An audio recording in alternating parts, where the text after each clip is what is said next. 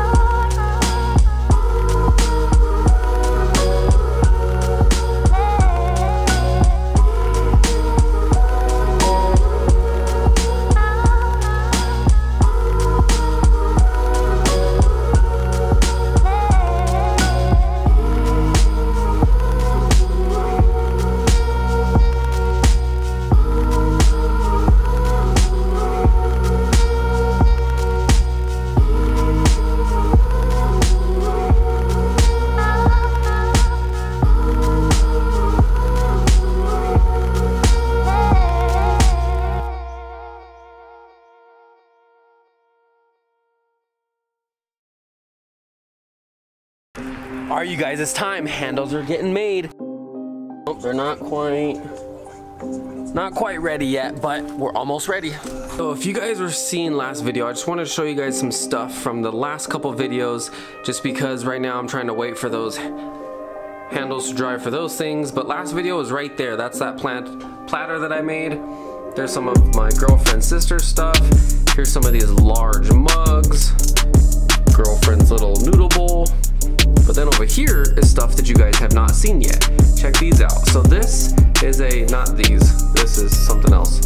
But this right here, this one, that one, and this one, those three are a custom order from a student of mine. They wanted something from Airbender, and I kind of, I took it my own style, did it my own way a little bit, and then I was like, well, if I'm gonna make one, I might as well make a double of a lid like this. And then I made a double spout, and I made double handles.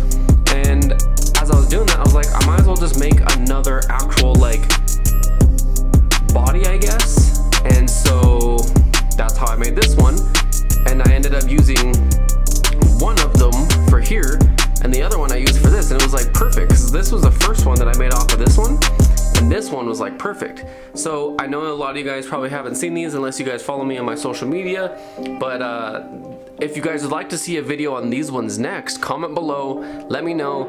Do you guys want some of these ones? This one's already pre-sold. These two cups over here and this are already pre-sold. This is not sold yet, so this is probably gonna be about 120, maybe 140. I don't quite know what the price range is gonna be yet, but most likely nothing less than 120 for this setup right here.